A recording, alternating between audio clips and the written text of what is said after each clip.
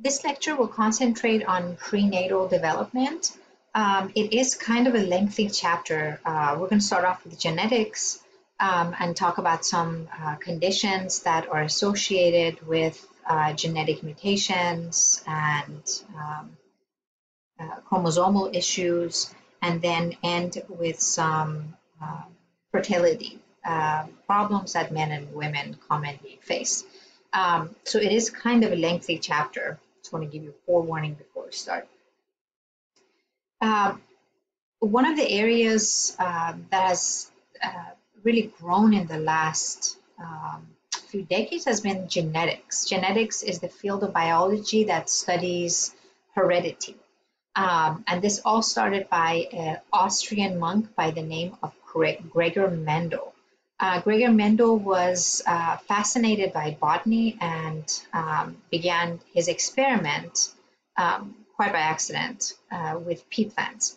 Now, before Gregor Mendel, if two individuals that, let's say, had brown hair, brown eyes, with absolutely no genetic, they were not carriers for any of the recessive light eyes or light hair. If they had a child and their child was blonde hair, blue eyes, before Gregor Mendel, the idea was that everything is divine intervention. So if they had a blonde baby, if they had an Asian baby, if they had a African baby, that was out, what we know today is out of their genetic pool, it would be considered divine intervention. They would go to their local priest, and local priest would send them home saying, you know, God wanted it, that God wanted your child this way, go home and raise your baby. Well, today we know what the real deal is. And we can thank discovery to Gregor Mendel. Gregor Mendel started an experiment with pea plants where he crossbred two pea plants that were dichotomous in their nature, meaning they only had, his was white, yellow, and green peas, and they mixed them up together, and he got offsprings. And the book does an excellent job of kind of going through this, his experiment. From this pea plant experiment, there's Gregor Mendel, came the idea of dominant traits and recessive traits. So if you take a genetic class, they'll talk about Mendelian genetics. That's what they're saying. We know two individuals with two dominant genes will exhibit those dominant genes. In order for a child to have a recessive gene, it has to inherit that recessive gene. For example, if a mother is a carrier for sickle cell anemia, which is a recessive trait, in order for the child to have it, the father also has to be a carrier, and in that chance, the baby has a chance of carrying. So these are ideas that all came from Mendel. And then we have genes that are polygenetic. It's not just one or two, they're combination of genes are exhibiting those traits. So we know traits are determined by a pair of genes. Each one of the pair is alleles. So you put it together, it's a pair of alleles that are giving certain traits. When an individual has two identical alleles, whether it's two recessive, two dominant, the person is homozygous, homo meaning the same, two identical alleles for that trait. They're homozygous for that trait. When the individual has two different alleles, so a dominant and a recessive, they are heterozygous for that trait. We know in dominant trait, all you need is one of the alleles to be dominant, and what is expressed is the dominant trait. However, for a recessive trait to be expressed, the person has to inherit both, has to be homozygous for that trait. So someone with blue eyes has to be have both recessive traits in order to express that specific trait. So we have dominant traits and some recessive traits. You can pause or come back to this to see the examples of some of the characteristics. So we know human life in terms of a cell growing is simply the gametes coming together.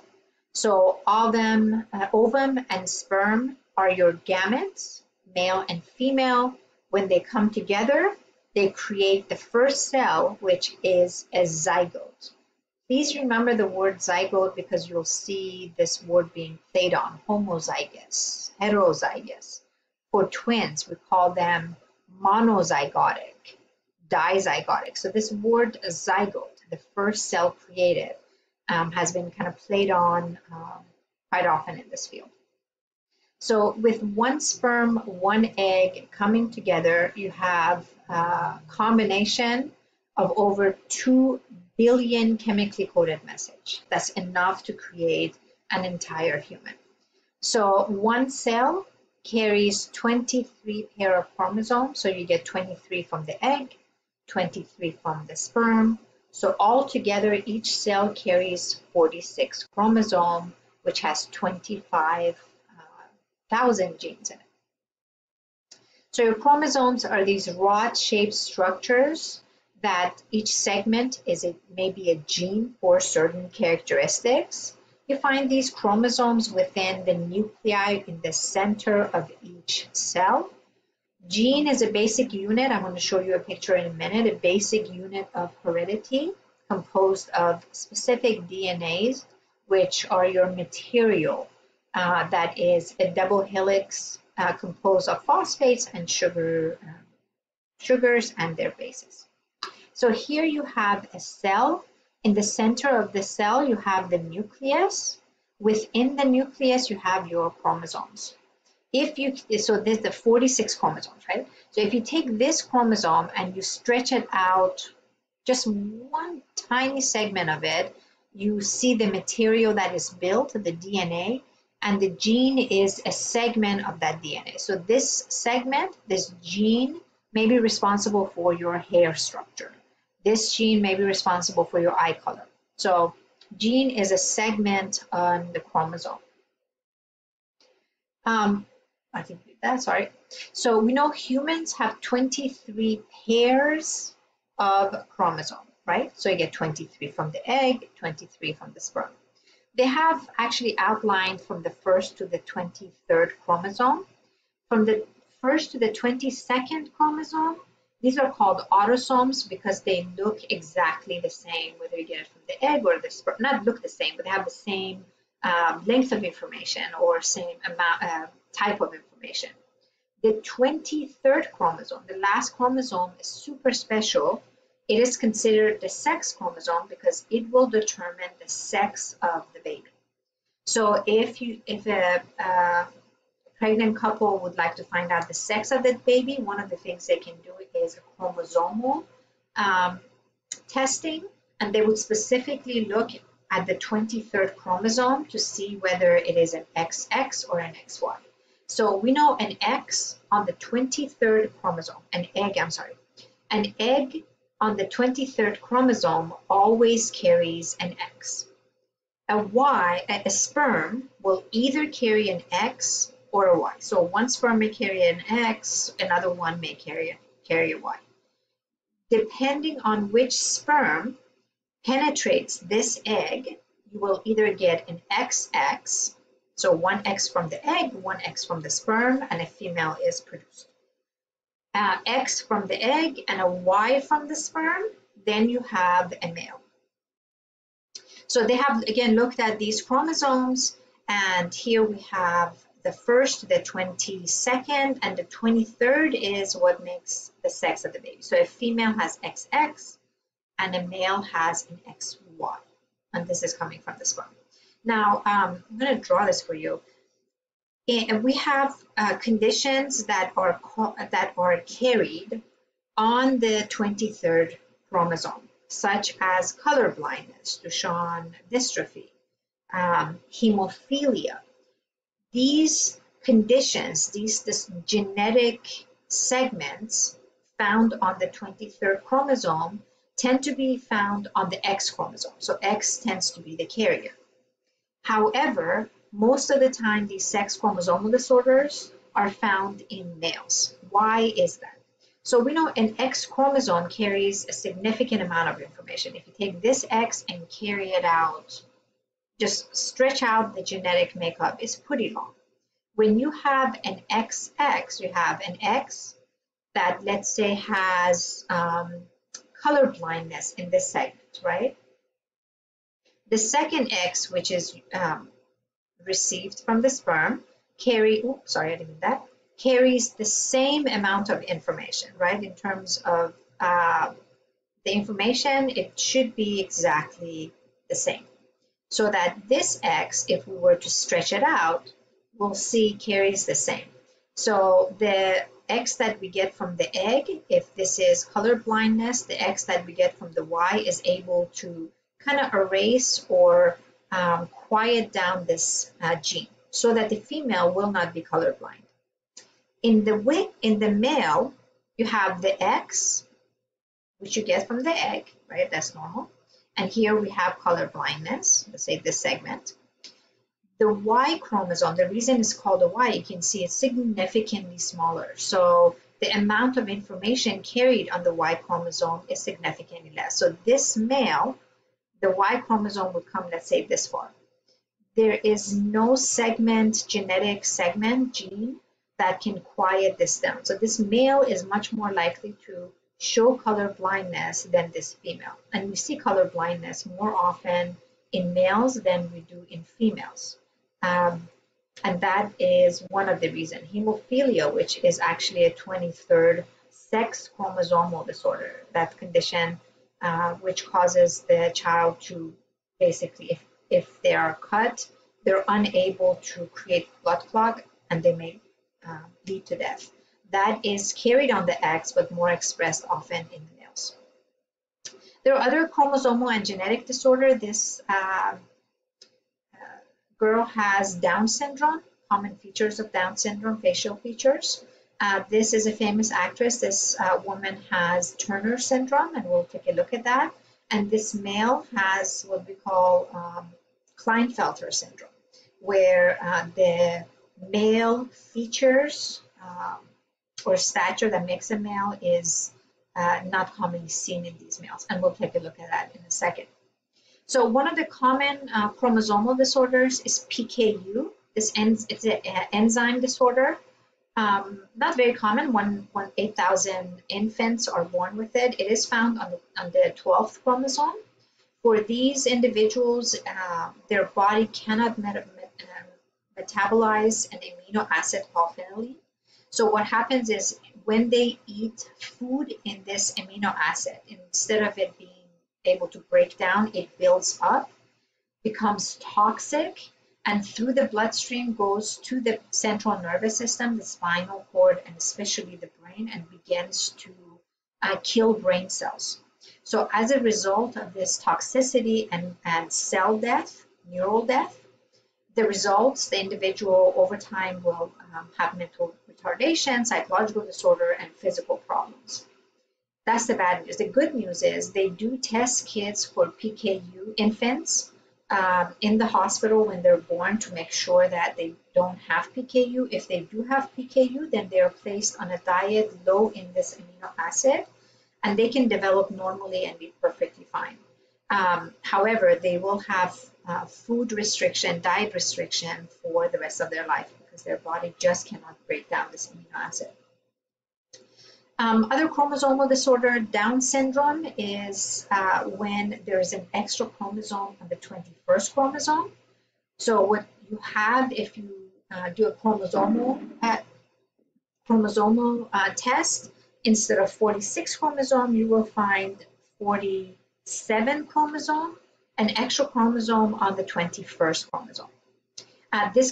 Down syndrome is also referred to as trisomy, tri meaning three, three-some chromosome on the 21st chromosome, so trisomy 21.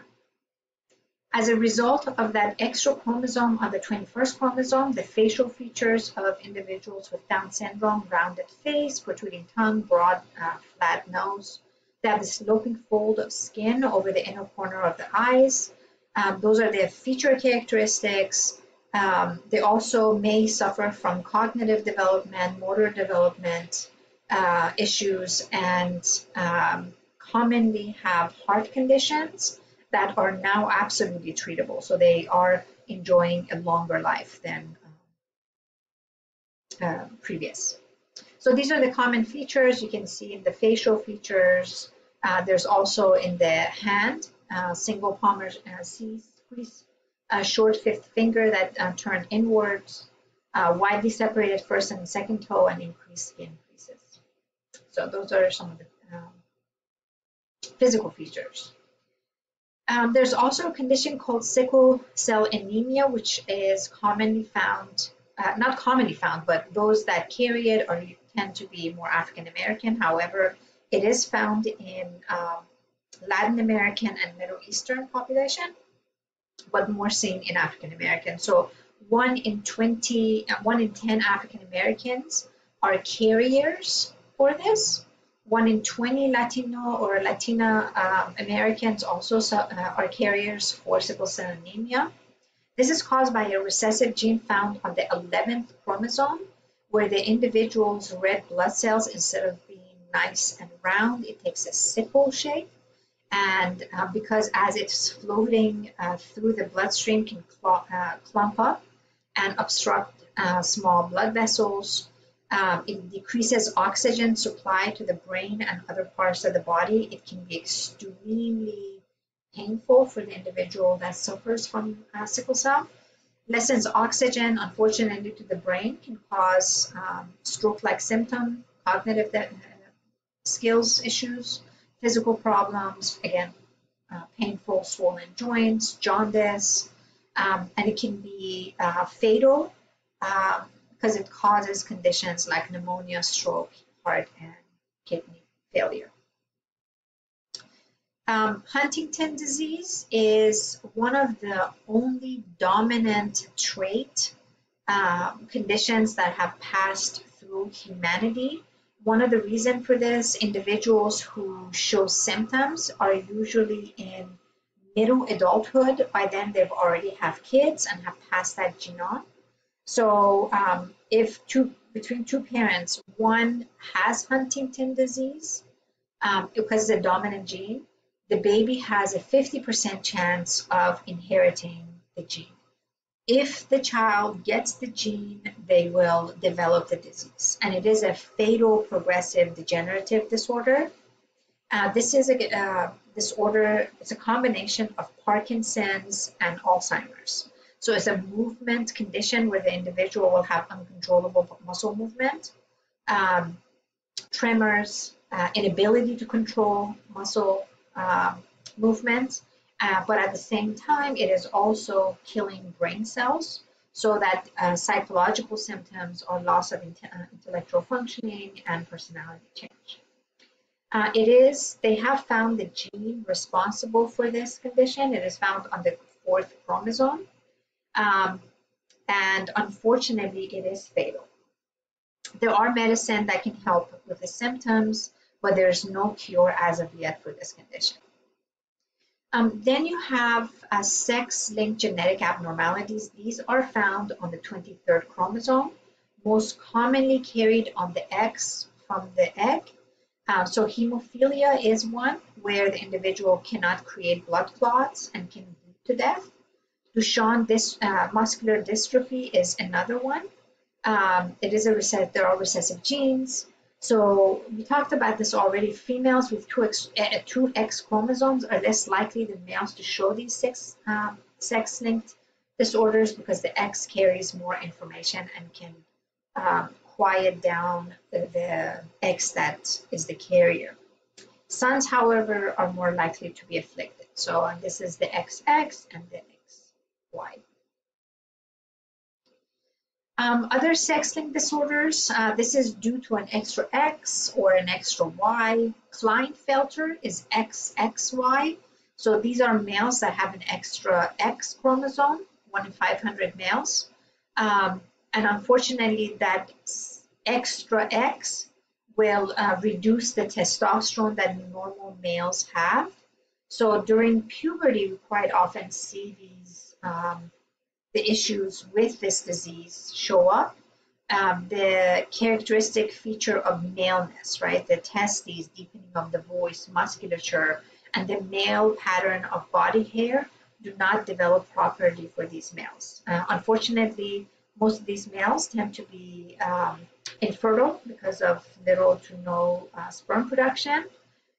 If it is caught soon enough, you can treat it before the male hits puberty and can really reduce some of these side effects. But it is treated with testosterone replacement therapy. The other sex-linked disorder is a single X, so the second sex chromosome is missing for these individuals.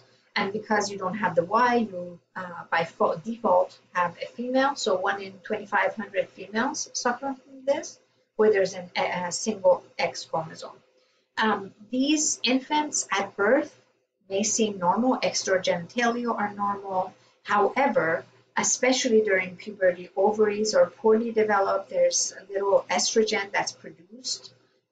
These females tend to be shorter than average and most likely will be infertile.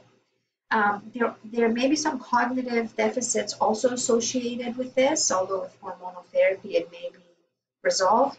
Problems with visual spatial skills, mathematics, nonverbal memory. So in Klinefelter, this is quite often the males are missing that male pattern musculature growth. And for females with Turner syndrome, they tend to be shorter, some heart issues, and other common features. So we know the genetic disorders. How do we detect, how can we detect these conditions? Amniocentesis is a test commonly performed on mothers after 35. They actually recommend mothers after 35, especially after 40, to take amniocentesis. It is performed in 14 to 16 weeks after conception. So a syringe withdraws fluid from the amniotic sac. They go through the stomach cavity into the amniotic sac and draw some of those amniotic fluid that have cells floating by the fetus. Cells are separated, they're grown in culture and examined for genetic and chromosomal issues. Again, after 35, recommended, especially after 40, because of an increased risk for Down syndrome. Amniocentesis does absolutely carry some risks, although minimal, of miscarriage. It's unlikely, but it could happen. So here you have, and apparently, it is not as bad as it looks, but they do put a long needle through the stomach cavity and draw amniotic fluid out. They usually do an ultrasound also to make sure to guide the needle where it's supposed to go. Then they do a cell culture and look at the chromosomal makeup of the cell. CVS, another drugstore, but chorionic villus sampling can be carried out as early as 8 weeks during pregnancy, but commonly between 9 to 12 weeks of pregnancy. This one is a little bit more intrusive. They're going through the vagina into the uterus to take out some of these villi projections from the outer membrane. And those cells will also provide you information about the chromosomal issues, if there are any, with the offspring. What's amazing about this test, whereas with amniocentesis, it may take up to 2 weeks. This one, the results will come back in a few days. CVS is more expensive, so a lot of insurance companies will not do it as a routine. It has to be a high-risk pregnancy. It also carries a higher risk than amniocentesis. So it's not commonly used. So here you have a catheter that is sent. These villi are sucked up, and the cells are analyzed for any chromosomal issues. Ultrasound is the most commonly used one. Sound waves that are high in frequency is projected into the amniotic sac with the offspring, those sound waves will bounce off the fetus and will give you a picture, as we know, it's called a sonogram, right? And it's used for a variety of reasons. Ultrasounds can be used for amniocentesis as well as CBS, but it also is fantastic for detecting multiple pregnancies, track the growth of the fetus to make sure structurally the offspring is normal, and how big the baby's head will be for delivery, whether to do a C-section or episiotomy or normal delivery, or I should say vaginal delivery. Blood tests are also used. Those are commonly used to detect sickle cell anemia, Tay-Sachs, and cystic fibrosis. What they're doing is they're detecting this protein, AFP alpha fetoprotein, to see if there's any neural tube defects, such as spina bifida and chromosomal abnormalities.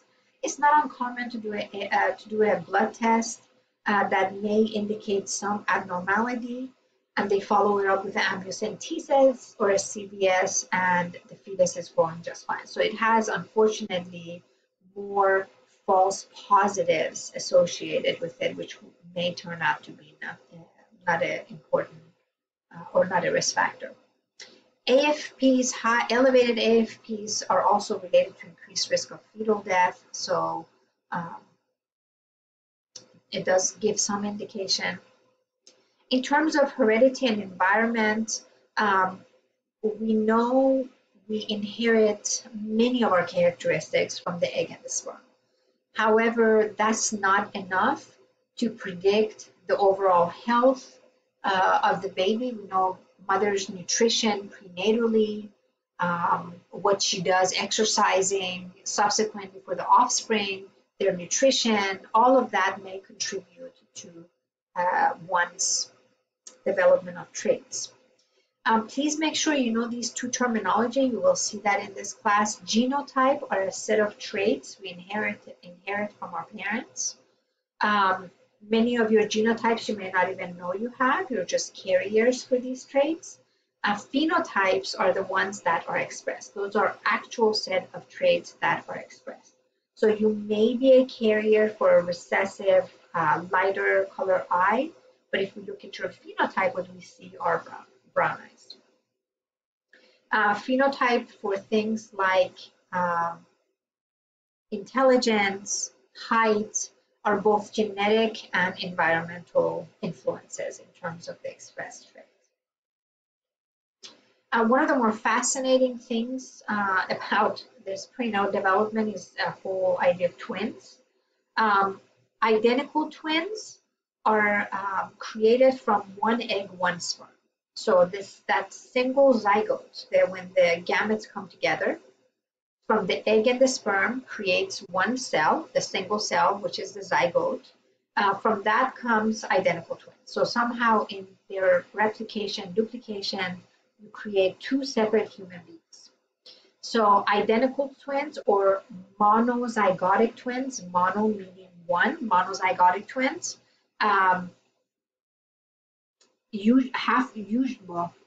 genetically, they're either two X's or two Y's because you only have one sperm. So you usually have identical twin, two boys or two girls. Dizygotic, di meaning two, commonly referred to as fraternal twins. These are from two eggs and two sperm. So it's kind of having a sibling group at the same time type growth. Fraternal twins, dizygotic twins. Each of these twins could have same placenta or separate placenta. More commonly, though, identical twins have the same placenta, and dizygotic twins have separated placenta, but that doesn't have to be always that way. We know with rate of multiple birth has increased over the years. A lot of research is showing that maybe because women are putting off having kids later in life. And as you age, especially after 40, the chances of having dizygotic twins increases because the woman is ovulating at a faster rate than the younger years. So This is anatomy of female reproductive organs. You have the ovaries here, which contain all your eggs at birth. These immature ovums one of them will be chosen to mature, and every 28 days you're releasing a mature ovum into the fallopian tube.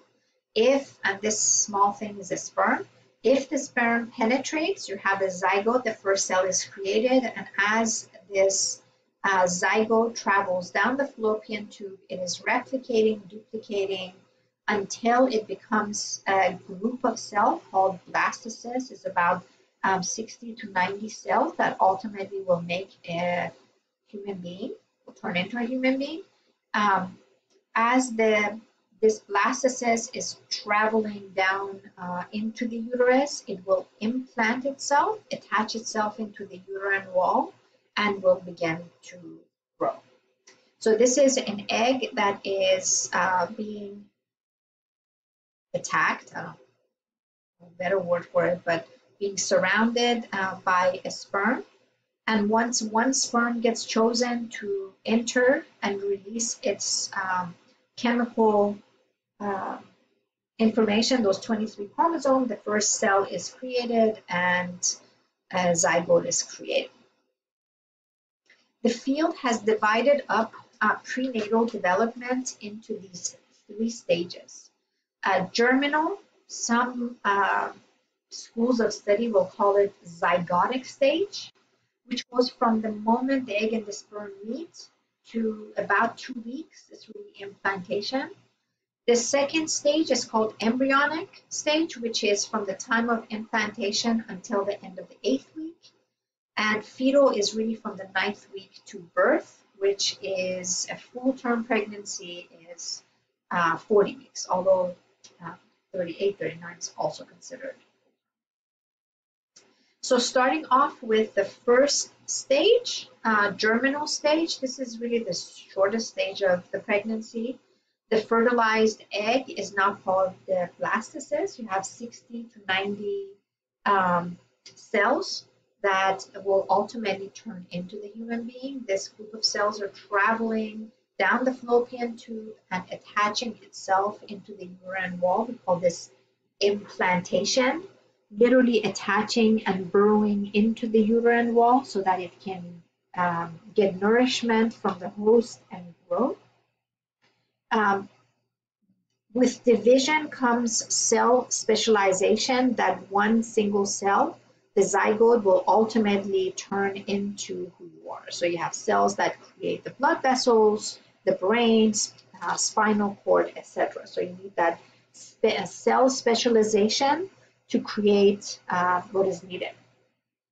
That one single cell will also create the support tissues to grow the individual. So you have the placenta that's created and umbilical cord.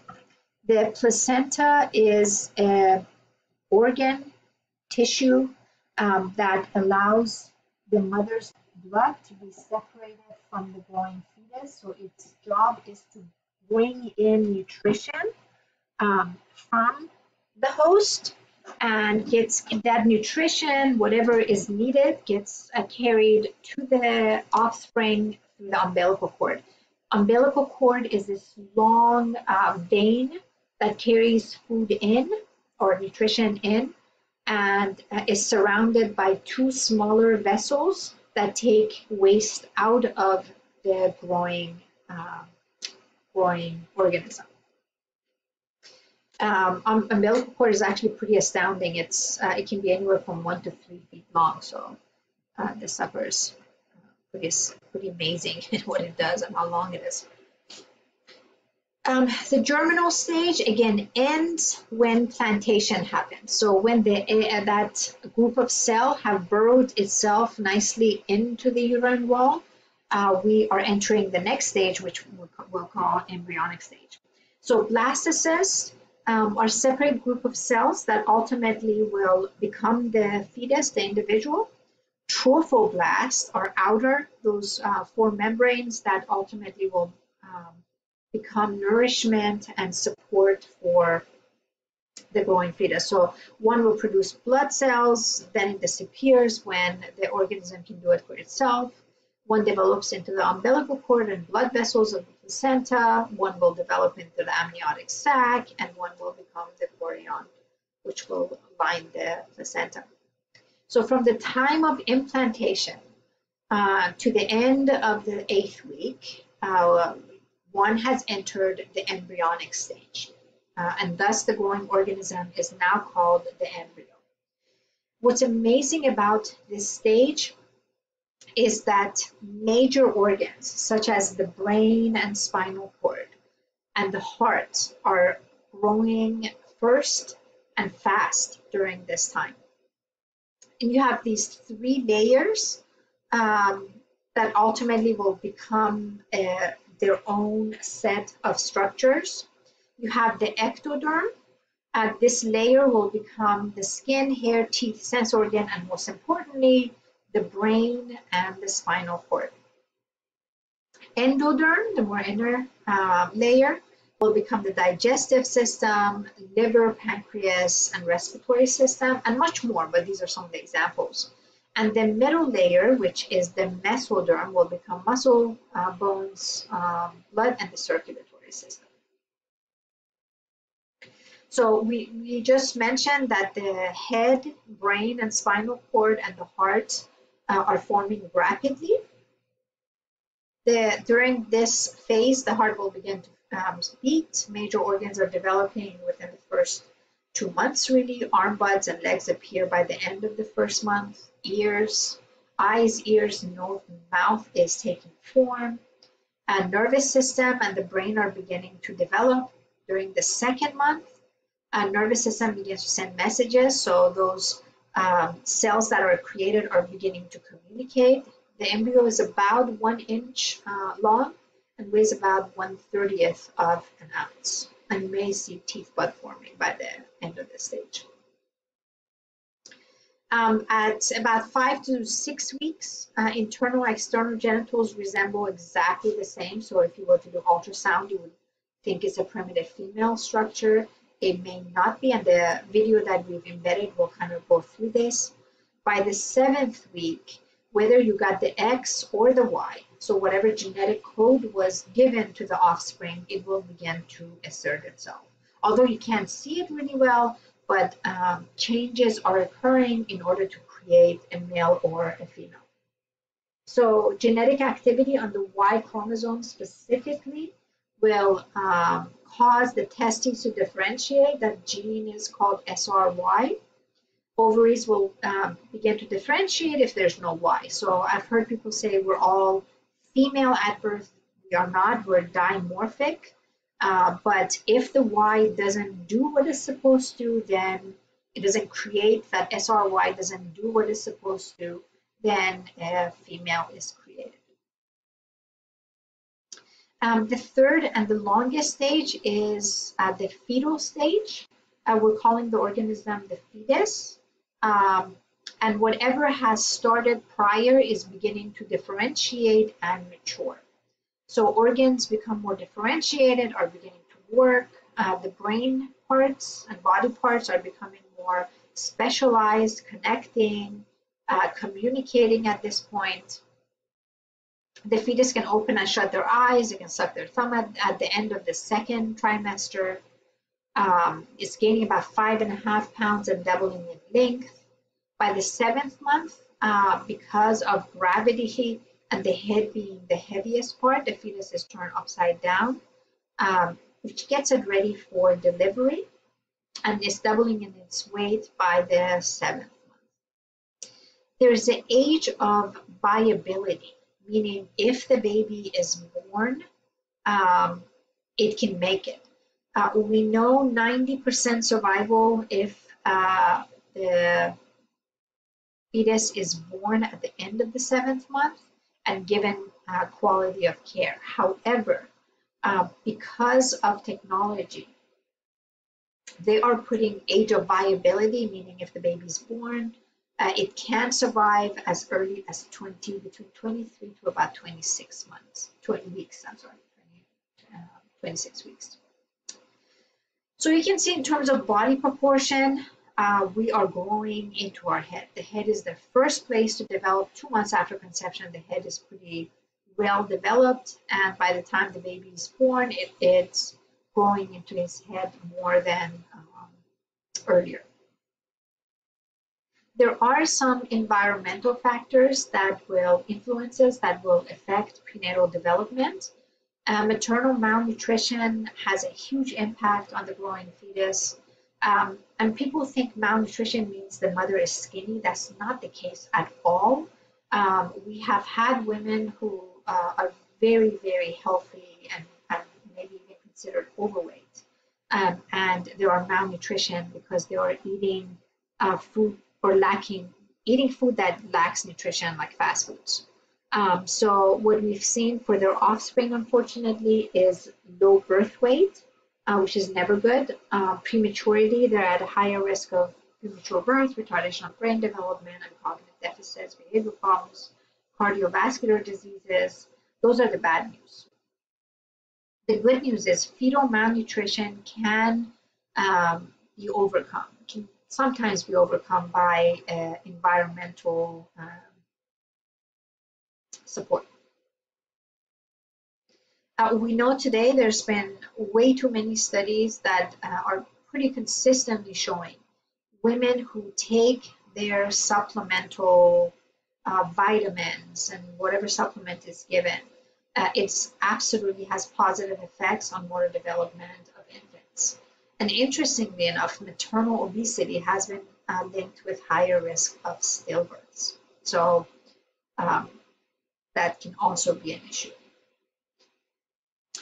Theoretically, women are supposed to gain 25 to 35 pounds during their pregnancy. Those who may have already had a head start don't need to gain as much, and those who are a little bit behind, being slender, may gain a little bit more, but on average, it's about 25 to 35 pounds. So we have studied women and the effect of women's activity and behavior on the growing offspring. Well, we know fathers also play a role.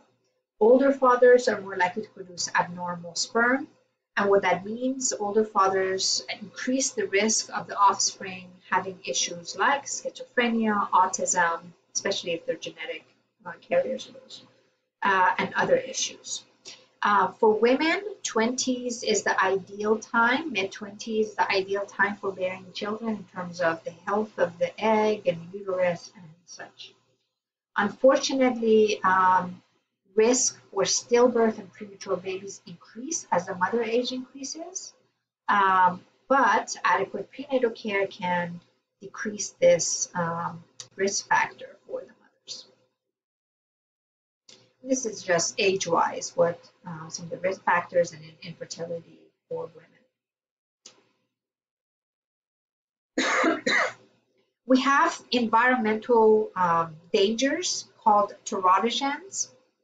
This is anything in the environment that can cause harm to the growing fetus. So we know all of the illegal drugs are considered teratogens, air pollution, X-rays, and what we don't pay attention to is stress can be teratogens for the growing fetus.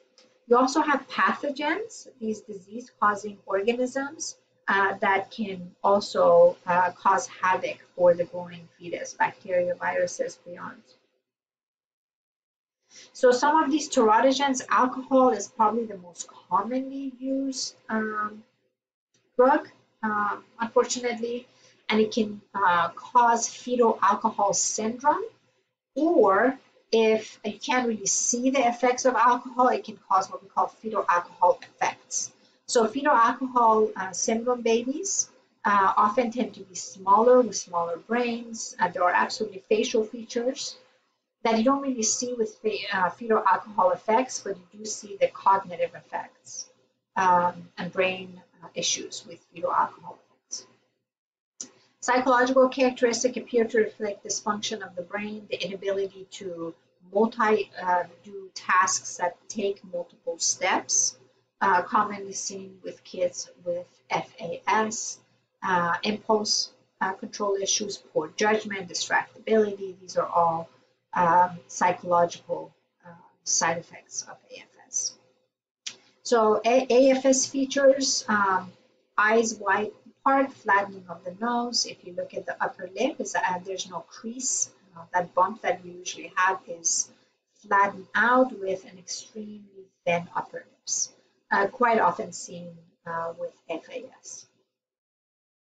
The most devastating part of this condition, however, is the brain development. So these are 6-week babies. One has been exposed to alcohol prenatally, and you can see how significantly smaller it is than what's considered a healthy developing baby. Other drugs, we know nicotine has devastating effect, has carbon monoxide, hydrocarbons, as tars that can pass through the placenta and create havoc. It decreases that carbon monoxide, decreases the oxygen available to fetus, which by itself can cause issues. Babies who come from smoker, especially mothers, tend to be smaller, increased risk of stillbirth or premature baby, and unfortunately, babies right after birth can die from issues. Men who smoke can also produce abnormal sperm, especially seen with marijuana smokers. Babies of fathers who smoke have higher rates of birth defects, infant mortality, lower birth weight, and cardiovascular problems. So, and that's, I'm not quite clear if these are fathers who are smoking and the mother is next to them while they're going through pregnancy, or simply a sperm that has been exposed to smoke. It's difficult to detect. You have pathogens. These are those viruses, bacteria that can enter a growing fetus's environment and again cause havoc. Syphilis is a dangerous one. HIV/AIDS, we know what the devastation is, and rubella. So unfortunately, during the pregnancy, there can be issues such as infertility. The most common cause of infertility for men, or problems with infertility, is low sperm count. That's the most common. Lack of sperm, genetic factors, diabetes is a big one, environmental poisons, pressure from bike seats, overheating of the testes. These are all can also affect fertility for men. For women, it's a little bit more complicated. Irregular ovulation, lack of ovulation, obviously, and lack of ovulation can be when the woman is too thin or obese. Both of those can cause ovulation to stop. Irregularities among the hormones that govern ultimately ovulation. Stress is a huge factor, and malnutrition. You also have this condition called PID, or pelvic inflammatory disease. This is when the infection has caused scarring in the fallopian tissues and other organs possibly, where if you remember from the picture of the fallopian tube, the egg is pretty big, so that it causes the egg not to pass or impedes the sperm from impregnating the egg. So there are, thank God, infertility options. We have artificial insemination, in vitro fertilization. We have donor IVFs, surrogate mothers, and then adoption is always an option. So that's it for this chapter. Please feel free to email me with any questions or